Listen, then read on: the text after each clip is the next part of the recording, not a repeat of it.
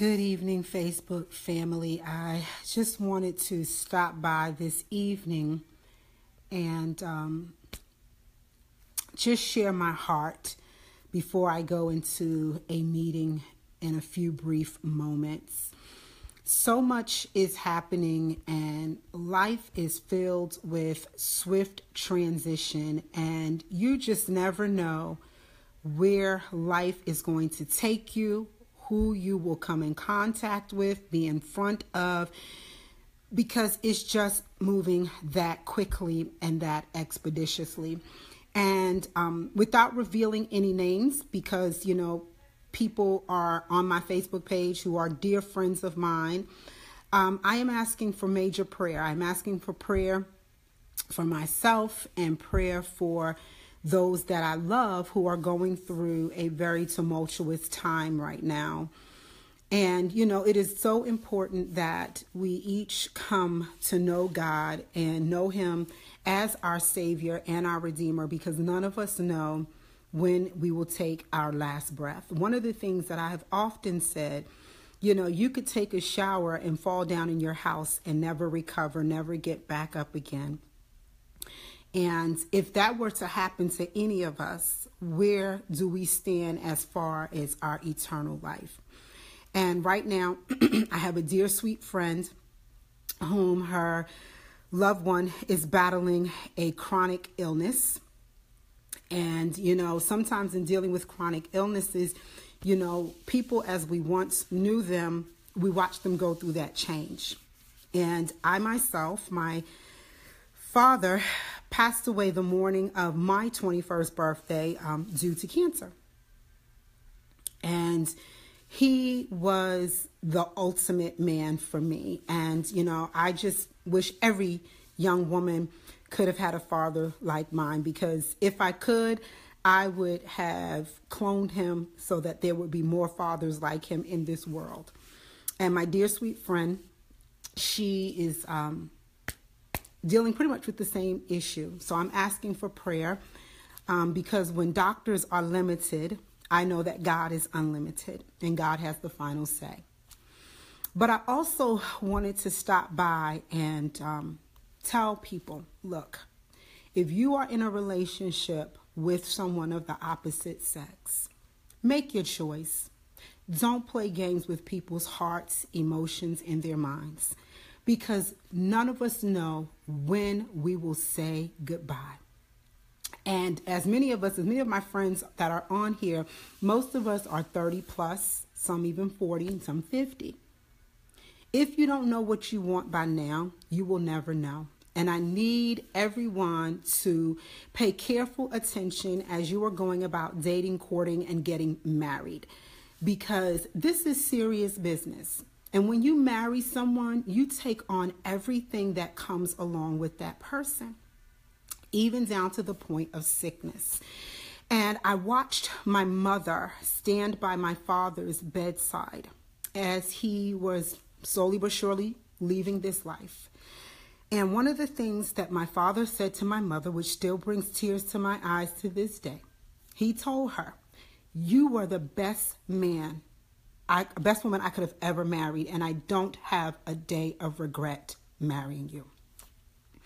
So, ladies and gentlemen, as you are going about your courtships, your datings, and you're entering into holy matrimony, really think about the long haul, because you want somebody who is going to stand by your bedside, whether you have hair on your head or you don't, whether you are fat, whether you are skinny, whether you can see, whether you are blind, whether you are big, whether you are small, whether you can perform sexually or whether you cannot perform sexually. You want someone in your life who is committed for the long haul, because guess what? You can have a car accident. You can have an aneurysm. Anything could happen, and all of that can change just like that. And it's time for us to stop looking at the superficial things in life and what we can get from people, and look at those things that build partnerships, relationships, and things that when you stand before God, God can say to you, "Well done, thy good and faithful servant," because whoever you marry, you want to make them better. You want to present them back to God better than when God gave the person to you. So I say all of that because I know that many people are dating and some people are married and, might be going through some marital challenges and issues.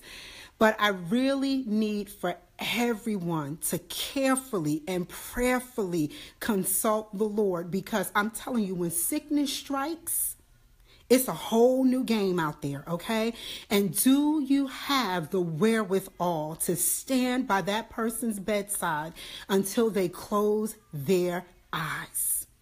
And when you say, I do, you say, I do until death do you part. Let nothing separate you, one, from the love of God, and two, from that person that you have committed yourself to. Enough is enough already. And ladies and gentlemen, if you are dating someone and you're courting someone and you guys are not getting on that same path and walking on that same road, the word of God says, how can two walk together except they agree? If there is no agreement, it's time to do some evaluation and move on to what's next. Because you don't have time to waste. And I say this and I say it again. Marriage is ministry. What does that mean?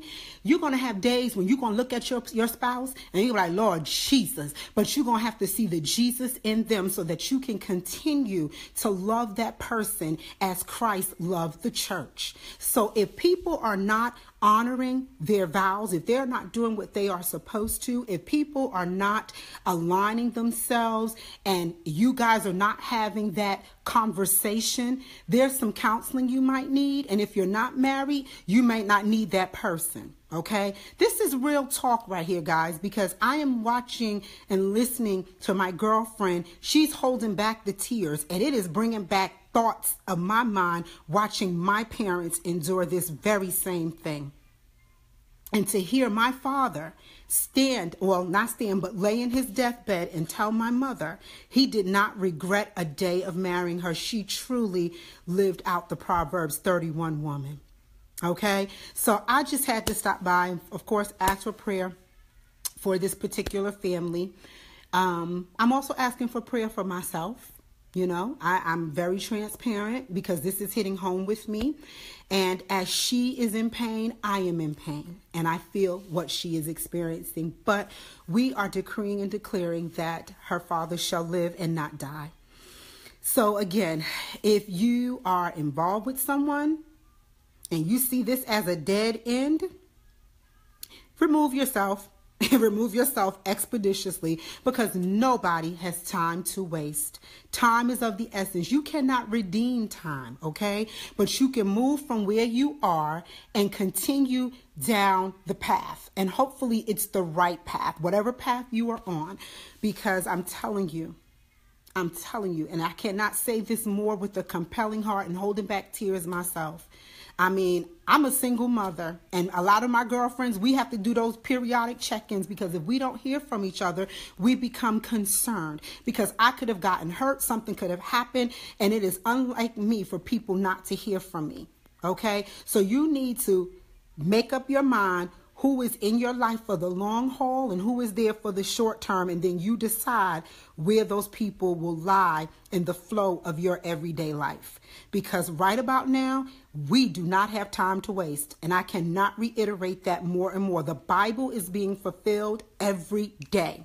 Okay? The Word of God has talked about this over and over. I can remember as a child hearing some of the things that I am seeing made manifest now. And it is so important that we start to align ourselves with the purpose, plan, and will of God, so that we are more powerful and more passionate about the things of God and the people of God and people that God has placed in our lives.